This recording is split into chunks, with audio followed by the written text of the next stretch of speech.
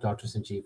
Hi, everyone. I'm Dr. Sanjeev Goel, and you're listening to another edition of my Go Live Peak Human webinars. And today I want to talk about the use of oral minoxidil for basically hair loss. Female pattern hair loss is specifically what we're talking about today. But there's a study that came out that I thought was really interesting. And I wanted to first maybe take a little bit of background on why I think this is so interesting and why this is useful information. So I get a lot of people coming into me asking me about what they can do for hair loss, and men and women. Surprisingly, a lot of women come in for this concern. We do have a couple of medications, but they're not that successful. Traditionally, one of the medications has been the use of something called Rogaine, which is minoxidil. And minoxidil was a blood pressure medication. It was first discovered, about 30, 40 years ago. And what they found was that it helped with lowering blood pressure, maybe not the best type of blood pressure pill, but it also seemed to cause the patients to actually increase their hair growth. And the reason that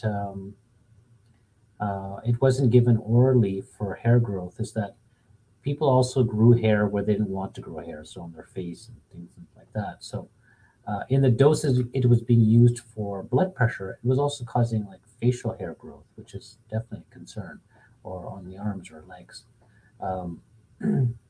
So for that reason, it moved on to a topical application. So traditionally, the use of minoxidil has been topical, and you could buy it at the pharmacy, for 4, 5%, 6%, up to 8%. You could get it compounded of minoxidil. But the problem has been with this medication is that it's just not easy to use. You have to put it on every single day. It has kind of a greasy film. People don't like the way it feels in their hair. And for that reason, it's really, not really used that much. And people are moving on to other types of medications like DHT blockers. But this study, I think, points to a way of giving minoxidil that's effective and without much side effects. And so I want to talk to you about this study. So basically, it's a study published in 2020. The author is Rodriguez Barata, and the title is Low Dose Oral Minoxidil for Female Pattern Hair Loss, a Unicenter Descriptive Study of 148 women. So basically what they did was they took women with female pattern hair loss, people who were unresponsive to the current treatment they were on, and they added oral minoxidil. So like I said, the dose of minoxidil for blood pressure was something in the range of 5 or 10 milligrams a day. But here they only gave 0.25 milligrams to 2 milligrams with a mean dose of 1 milligram.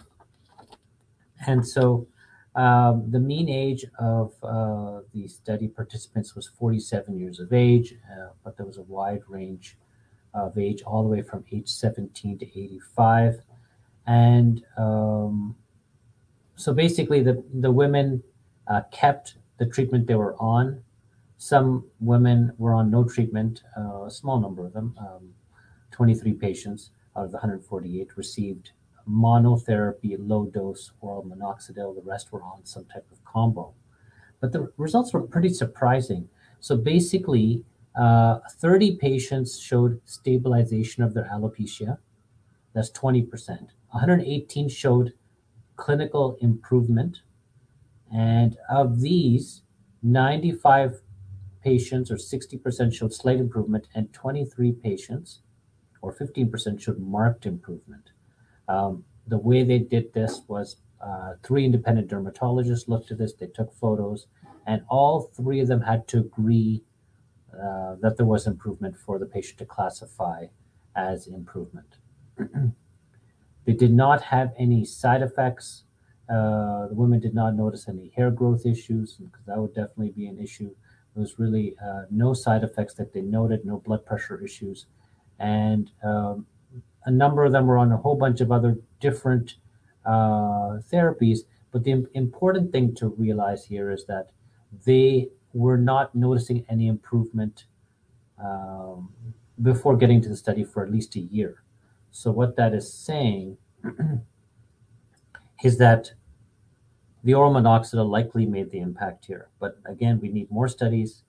But what I would say here is that if you're considering what type of treatment you can do if you're losing hair, especially for women on this study, and you've tried the other things on the market, such as, PRP, the DHT blockers such as deutericide or Propecia, or spironolactone or low light therapy. If you tried all of those things and they haven't really brought you the results, I think the study shows that low dose oral minoxidil seems like a good option and worth it, definitely a try. So that's it for me today. I hope that you enjoy the rest of your day today, and we'll talk to you soon.